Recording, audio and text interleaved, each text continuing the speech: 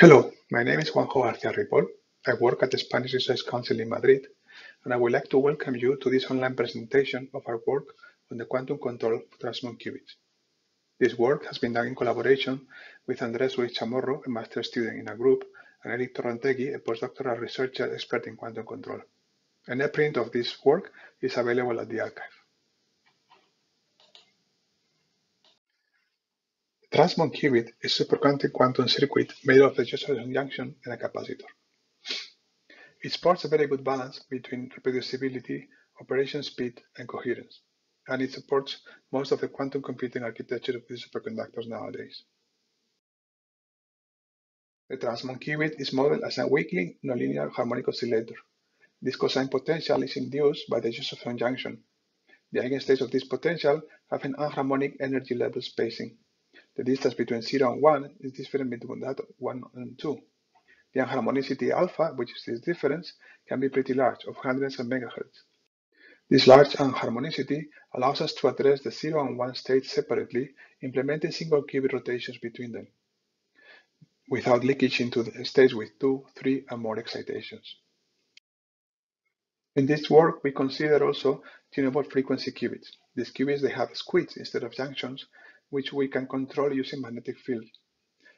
Applying a certain magnetic flux, we can change the depth of the potential and thereby tune the frequency of the qubit.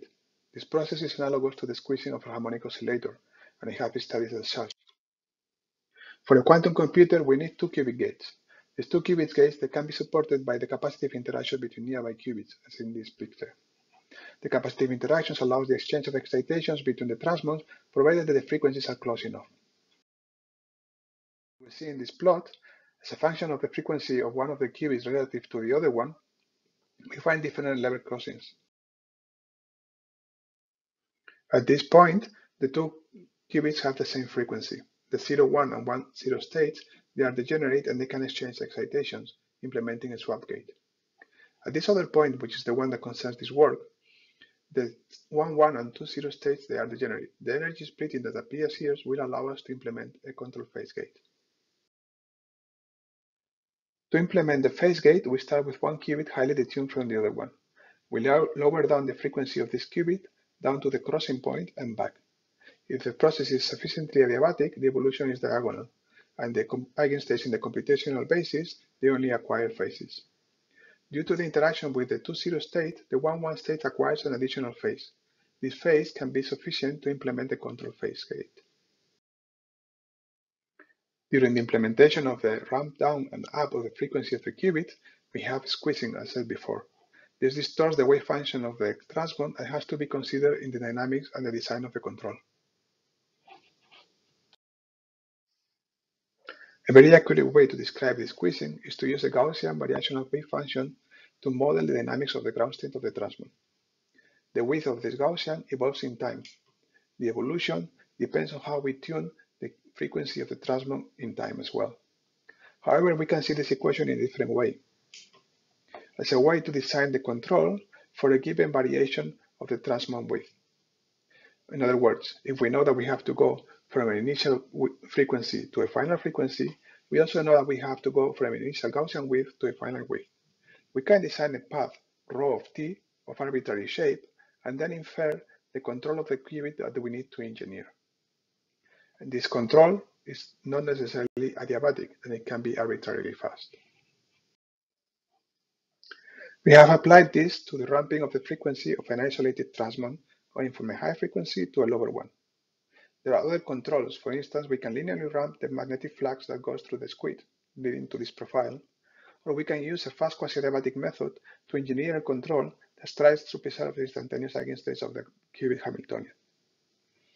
In comparison with these two other techniques, the variational method produces lower errors and also faster ramps.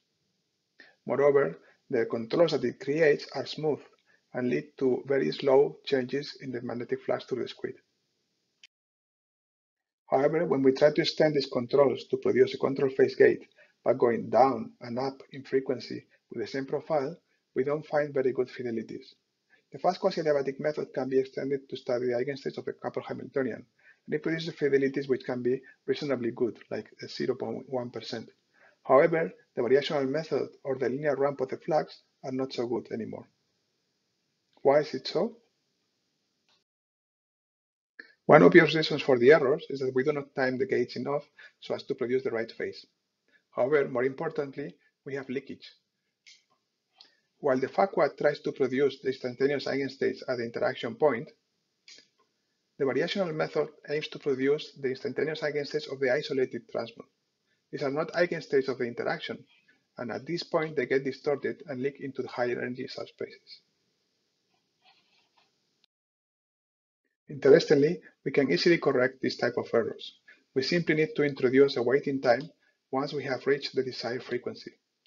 When we wait around this position, the same mechanism that causes the leakage autocorrects the errors and brings back the qubit to the desired 1-1 state. Moreover, we can also tune the frequency that we reach during the passage. By slightly detuning from the crossing point, we can also adjust the phase that is acquired, making it closer to the pi4 or any other phase that we want to create.